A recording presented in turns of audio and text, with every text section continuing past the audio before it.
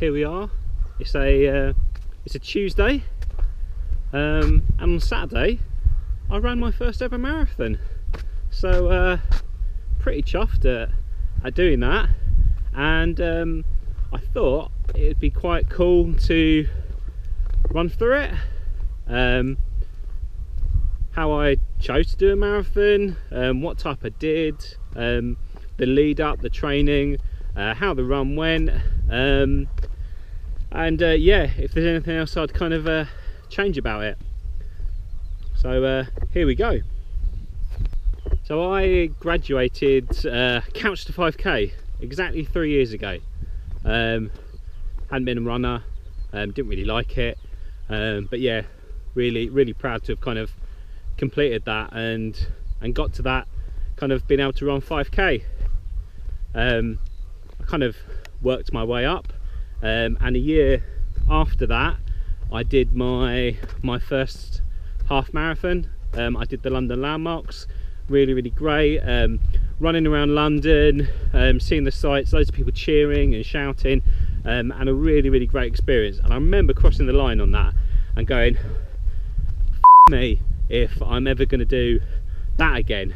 So I wasn't even thinking about a marathon, and then lo and behold I kind of decided, hey, that'd be quite fun. So cue going to March April time of last year, so March April 2020, was all prepped to do a marathon. I was going to do Brighton Marathon, which was going to be in the April. I did my 20-mile race, prep race in the March, and then COVID struck, lockdown struck, and all of that was gone. So I kind of had to put it on the back burner. Obviously we're in lockdown, and you know, there's bigger things going on in the world, so missed out on that last year. And the marathon kept getting rescheduled. Obviously no one really knew what was going on, and then that meant we kept getting moved around. Was it going to be in the following October? Was it going to be in the April? And no one really knew. So what me and my friend Ellie decided to do was prep to do a marathon by ourselves, just the two of us, no crowds, no you know, entry times or specific dates.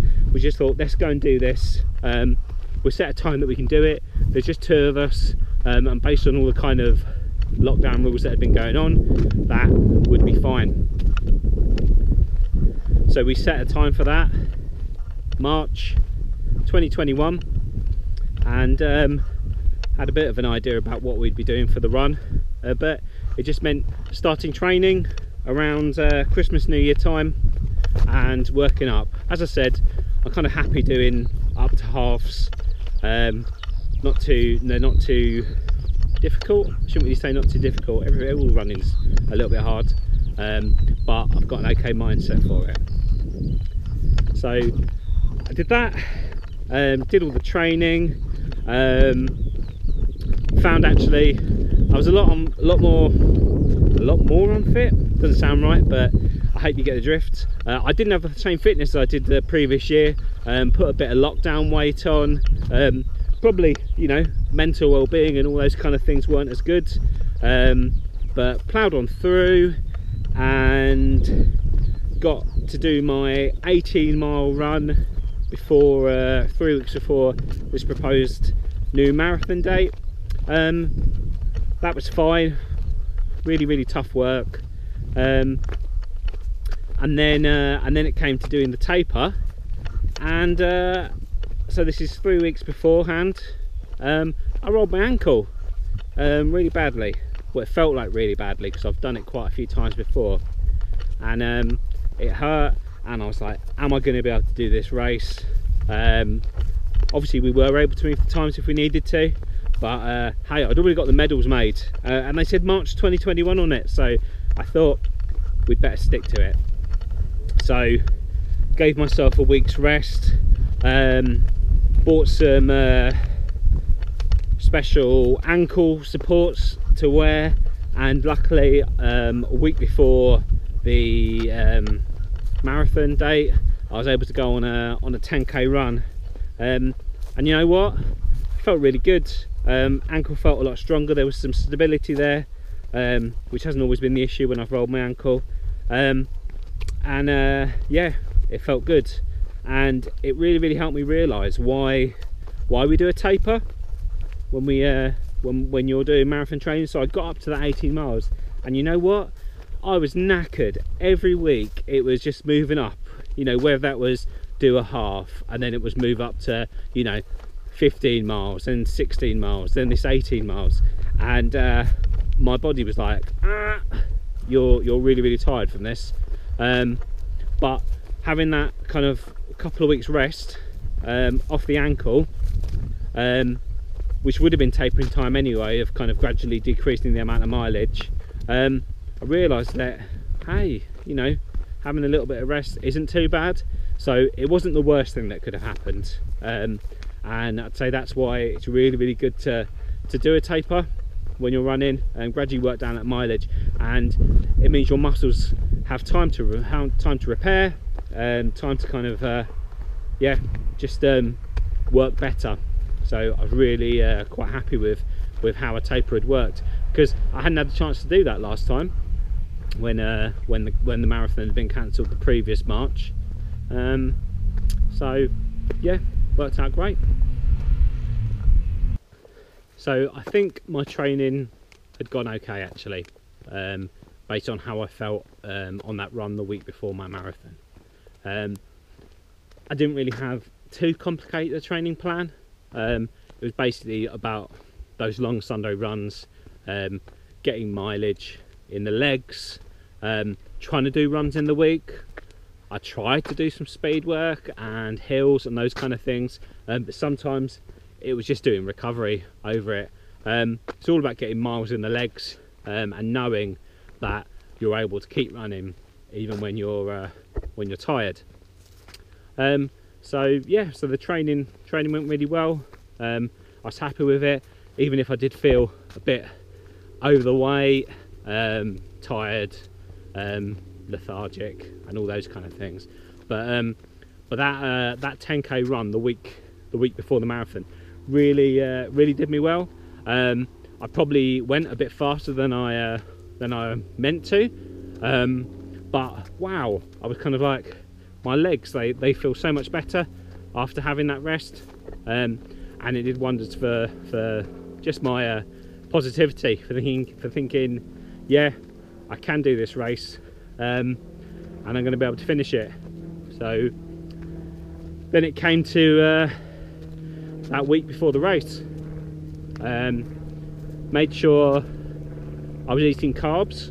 The other thing about that taper period is you're not running as much, so your muscles are in much better condition to take on the carbs and the glycogen that you get from those carbs, and just kind of store it a lot more, which is a funny way to think about it. So don't just think about carb loading the day before, think about putting yeah, all that energy into your muscles. So it's tempting in that final run up to the marathon to kind of try and squeeze in some training runs, but you're not going to lose fitness. I say I didn't run for a couple of weeks after my longest run, but probably the best way to think about it is think of that final big run you do, the 18 miles or 20 miles or whatever it is. Now imagine how good you'd be if you'd had a few weeks rest in those legs, and then you go out and do it. And that's basically what the marathon is. You don't want to kind of do your marathon when you're tired. You want to do your marathon when you're fresh, relaxed, and your muscles are working at 100%.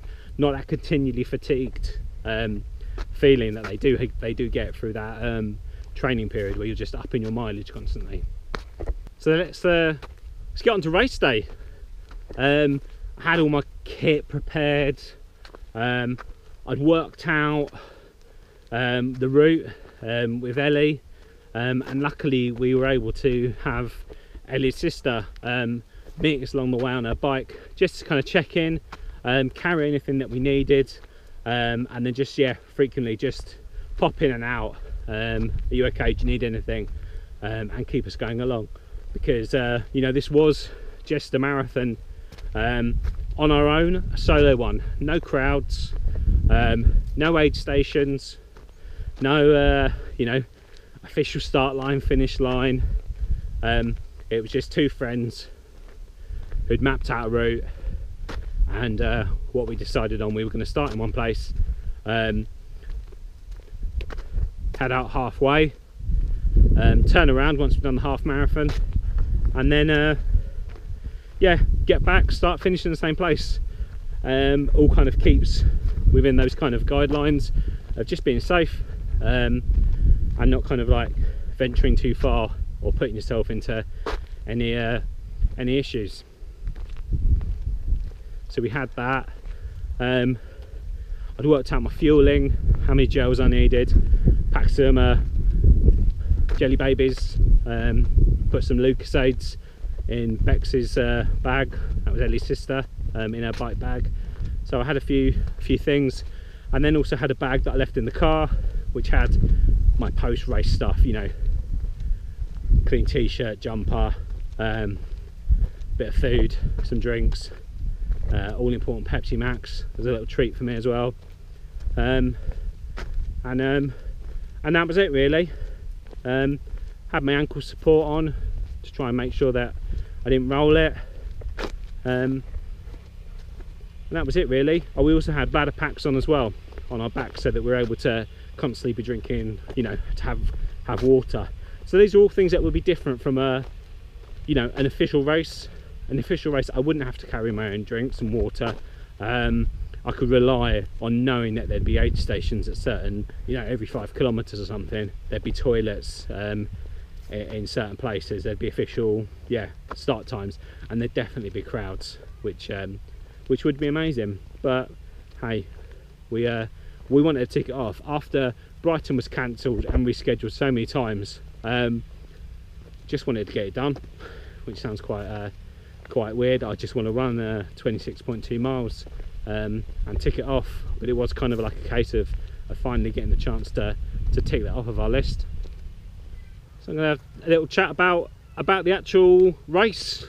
So we'd mapped out a full marathon, 26.2 miles, 42.2 kilometers, and we're going to be starting in Faversham and running along the coast through Whitstable, reaching Herne Bay, all along the Kent coast, and then basically once our kind of Garmin watches hit that kind of 13.1 miles, then we just whiz back around and repeat the journey.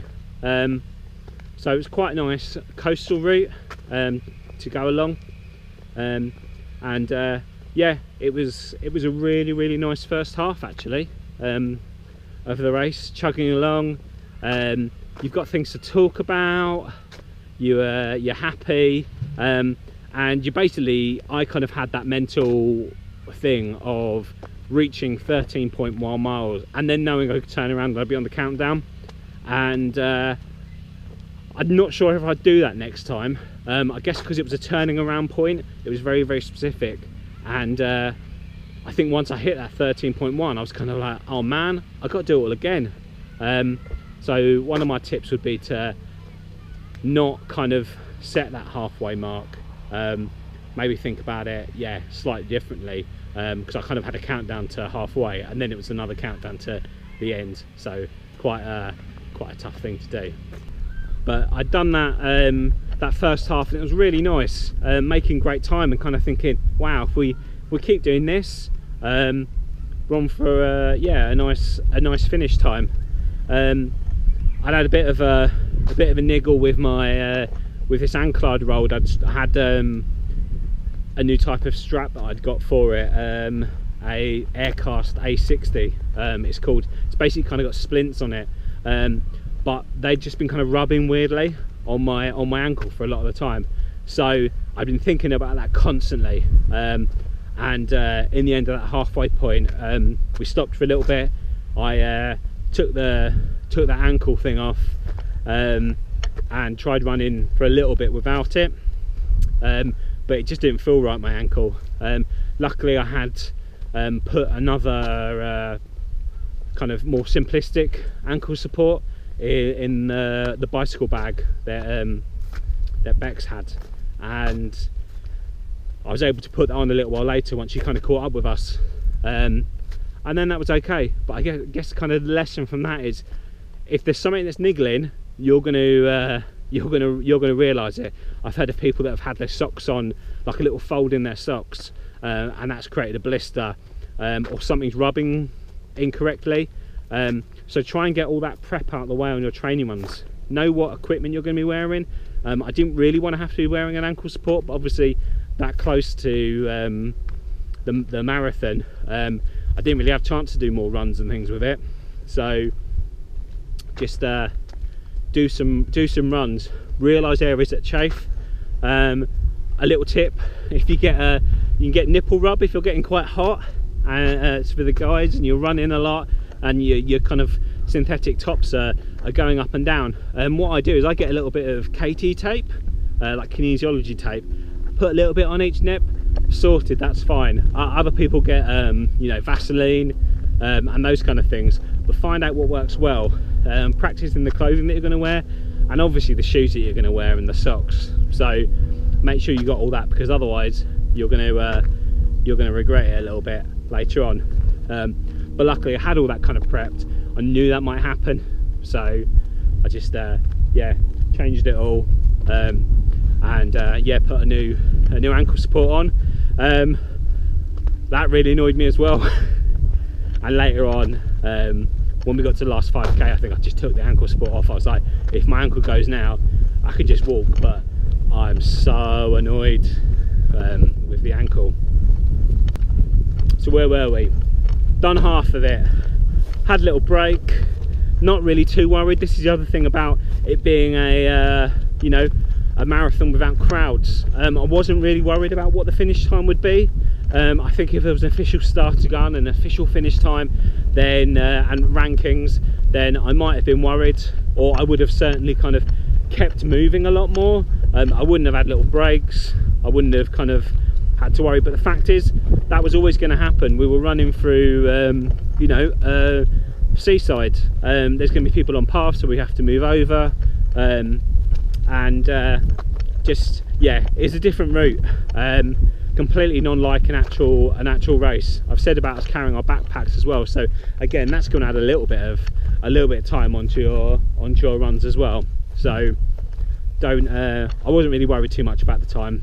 There was a time that I kind of mentally thought, hey, that'd be nice. There's an ideal time, there's a kind of worst case time, and actually I think I was past the worst case time for our finish. But do you know what, don't care, did a marathon, sorted, and I can worry about that another time. So we've done the halfway point, we're going around, and it's still fine. Knew it was going to be a little bit tough, but hey, I know I've done we did an 18-mile training run in the lead up. I'd also done 20 miles the previous year, so I knew what it was like to do those, and that was fine. And we also had some friends that had kind of like popped up along the route to wave, which was really nice. So if you can share your location, share like a live map from WhatsApp or something like that, then you can they can track you and just be there to kind of wave, and that was really nice. But on that return, we got quite a lot of headwind from being on a coastal one. It definitely wasn't that helpful on the way out. It didn't feel like we were getting pushed along, so it definitely picked up, the wind had, and that was something else that I was able to kind of focus on negatively. And I kept going on about the wind, and I just heard myself moaning about it and going, oh, that wind's not very nice, and probably annoying Ellie, who I was running with, a little bit. But again, you kind of get fixated on those little things, anything kind of like push you along. But yeah, they do aggravate you as you're moving. While I'm recording this, you may realise I'm kind of walking up and down the same hill, but hey, it's nice, and yeah, get a little bit of a walk in. So 20 miles, only 10 kilometers left. Hey, that sounds like the home run. it was the hardest. That last bit, you'd be running and I think, oh wow, have I done that kilometre yet? And it'd be, you know, 100 meters. It really eats into you. So I found mile 20 to 24 really tough. I'd walk and then I'd kind of have to mentally psych myself to run. I go, okay, come on, all right, let's do it. Let's kind of run a little bit. And yeah, that was hard going. But it wasn't like I'd hit the wall or anything. I think my fueling had been fine. I'd been taking the SIS gels every 45 minutes, which was great. I'd spaced them out a little bit because I'd had some Lucozade as well. Lucozade made a real big change as well, just because you're gonna, you know, you get a nice kind of sugary hit from it, and you get a different kind of type of energy. But I had it in the legs. It wasn't like I couldn't run anymore. It was just I didn't really feel like it. Look, I'm turning around, going to go back up the hill. So there was definitely still energy in there, and it wasn't like I couldn't move my legs. I was able to keep walking. It was just that mental motivation to run. So I'd have to psych myself up and say, okay, come on, let's try and run until that building, or you know, that car, or anything, just kind of up it. And I would look at my watch and I'd see kind of time ticking away a little bit, but as soon as I started running, then that kind of predicted finish time would jump back down again on the watch. So those were hard. Again, had some friends pop up, which was really great because I didn't expect it. Like little surprise visits, just to keep me pushing along. So I'd keep doing this little run and have a little bit of a walk, bit of a run, have a bit of a walk, and then it got to the last couple of miles, and then I kind of was like, okay, I started to actually up my running a little bit. There was a few more kind of downhill sections, which was great, returning back to the start, which we'd obviously be done uphill on the way out. And yeah, had that bit of energy. Still had to kind of stop every so often, but it was just, yeah, a little bit and then a lot more running. And then it was a countdown to that finish line, and I was happy. I was happy to get to our kind of end line and the watch to beep. But Ellie's GPS was slightly off at one point, so I think try and make it up so that hers reached the 42.2 kilometers. We actually did about 300 meters more, just hit it off, because obviously if you're in on Strava, it didn't count, so we have to make it count.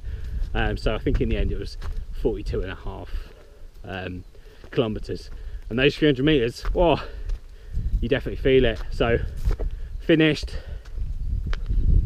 laid on the floor, took my painful shoes off, and yeah, chunked back some more Lucozade, and I'd done it. And we'd even prepared some medals for ourselves, so I'd ordered those off of Etsy. So nice wooden medals that were, yeah, all personalised. And yeah, it's nice to have that kind of something to remember it by. So even while it wasn't a official race, it I've still got something to mark it, put on my medal wall, and yeah, look back. And so whilst I was a bit achy afterwards, it wasn't as bad as I thought it would be. I was effing and jeffing part of the way. When we were getting near the end, as I say, that last 10k, I probably doubted myself a little bit, but I always knew I could keep walking. It was just the running that I found hard, but my fueling was fine, so I knew I could, worst case scenario, I'd just walk the end. I'd just walk it. I was saying that to myself, but obviously I didn't want to. I wanted to have a run, and that was that. So marathon sorted, did it. I'm really happy. So how do I feel after finishing a marathon? Obviously you can say the physical side of things, you know, a few aches and pains, but I think the the thing that I'm happy about is that I've shown I was able to do a marathon even though I wasn't in the best physical shape. Obviously I've got the ankle and I can use that as a bit of an excuse, and certain like little niggles along the way, but I also know I'm not in the best of shape, you know, a little bit more overweight. I'm 40 now as well, nudging 16 stone probably, which is probably about 1.5 stone heavier than my kind of lighter kind of weight bracket I have been. But yeah, I think it shows that if you put your mind to it, almost anyone can do it. So it's not this kind of like unachievable thing. I remember when I first started running, when I did that CAPS 5k through work, they did surveys, you know, what is your aim, what could you do, and I was like, oh, I might be able to do a half marathon maybe, and I did that, and then I was like, well, that's it, I can't really see the point in doing a marathon because it's a really long way, and it is a long way, but it's achievable. So I'd say is don't set yourself, you know, a time target or anything like that. It's just doing it, and you can, you know, it's still, even if you know, you walked it, you've still done a marathon, you've still completed that distance, and obviously it's nice to kind of do your best, but I think it just shows that you can, yeah, you can still push through. So the thing I got out of it was knowing that I was able to do it even though I wasn't in the best shape, and that kind of goes into my next kind of thing of, will I do another marathon? And I think I probably will, maybe not for another year, but I'd like to think that next time I can try and avoid the injuries, I can get myself in a bit of a physical, better physical shape. Guaranteed if I knock a stone off my weight, that's a stone less that I'm going to be carrying around, and that's gonna help improve that time as well. So yeah, I'll do it again, probably. But yeah, it'd be nice to do it at a proper race where there's crowds and support, and I really get something from it. I don't know when that's going to be. Obviously we're still in this funny world and safety has to come first, but that'll be something that'll be quite interesting to do, so watch this space. So that's my marathon chat experience of running, doing a marathon without any crowds. It's a tough one because you definitely do get pushed along by those crowds, that cheering. It sounds weird, I wouldn't have walked or stopped as much if there'd been people there. It's just because I could, and I think maybe that was quite nice for that first experience. I was able to do it at my own pace, be pretty chilled, and not have to worry about start times or getting home or any of those kind of things. So it's definitely a good experience, and it's nice to tick it off knowing that I could do that again, and yeah, have some fun. So what next for me? I think I'm probably going to start looking at some shorter distances again, you know, 10Ks and things like that, and maybe some halves, because it really does eat it out, that training that you're doing. When you go out, I'm just going to go out for a 3-hour run. That eats up a lot of time from your weekends, and can kind of, those midweek sessions can just be a bit tiring. So probably just, yeah, have a little bit more fun, do those kind of more speedier things, try and lose a bit of weight, and that's the other thing, we're getting into summer. Look at this glorious weather, and we're only just nudging into April now, so yeah, I'm going to enjoy that sunshine, go out and try not burn too much. But if you've got any questions about marathons, about someone who is 40 years old, overweight, only started running a few years ago, and didn't think they could run, then you can ask me some questions. Yeah, put a comment below, and obviously, yeah, if you've enjoyed the video, then you can like and subscribe and do all that kind of YouTubery kind of stuff. But I just being honest, that's what it is. I'm constantly learning as well.